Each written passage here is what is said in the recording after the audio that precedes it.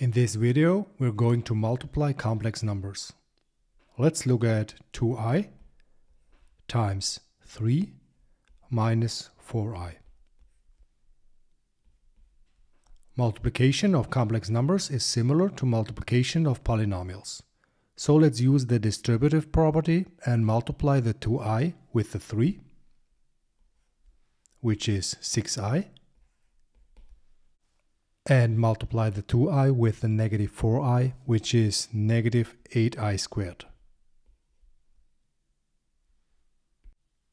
Do you remember what I squared was from our previous video, Introduction to Complex Numbers?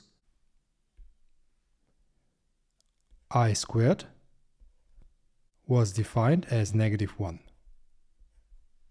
So we can write negative 8i squared as negative 8 times negative 1, which is 8.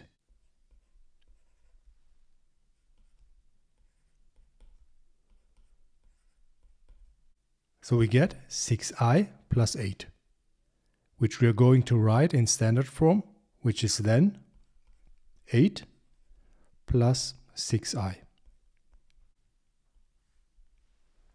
In standard form, we always write the real part first, which is 8, and we write the imaginary part second, which is 6i.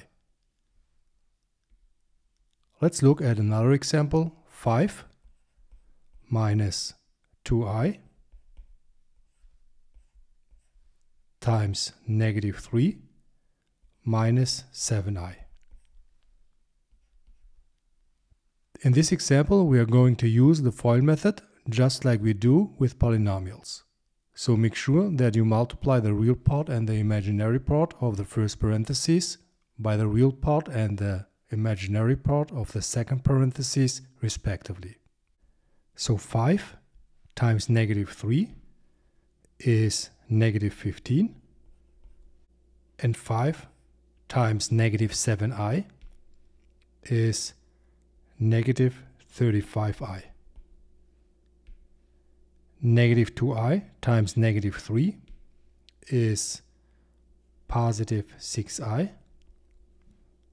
and negative 2i times negative 7i is positive 14i squared.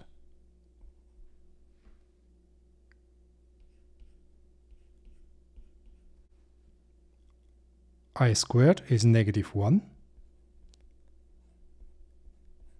and 14 times negative 1 is negative 14.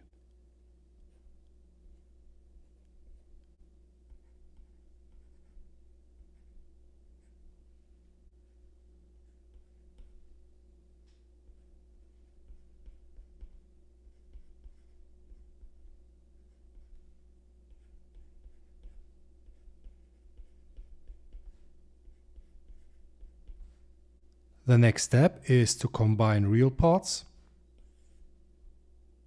and imaginary parts. So negative 15 minus 14 is negative 29,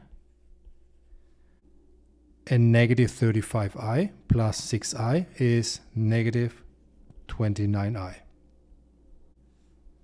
And we are done with this problem.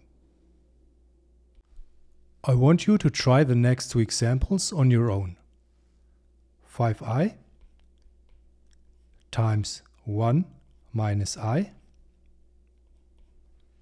and 3 plus 4i times 7 minus 8i. 5i times 1 is 5i,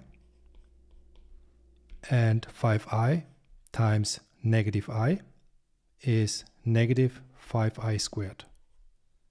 Negative 5i squared is negative 5 times negative 1, which is positive 5.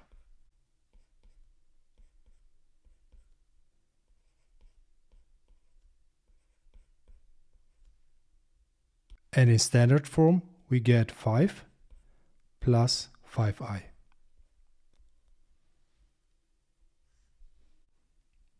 3 times 7 is 21. And 3 times negative 8i is negative 24i. 4i times 7 is 28i.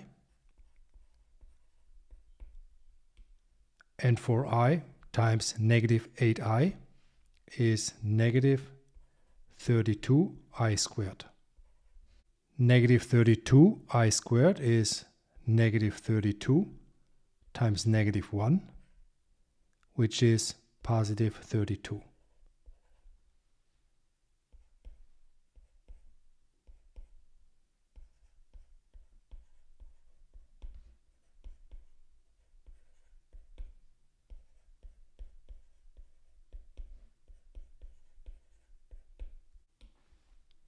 (21) and 32 is 53. And 28i minus 24i is 4i. And we're done with this problem. In the next video, we're going to talk about conjugates and the division of complex numbers. We'll also answer the question of whether it's possible to multiply imaginary numbers and get a real number by doing that. If you have any questions, feel free to ask me in the comments. This video is what I did for you.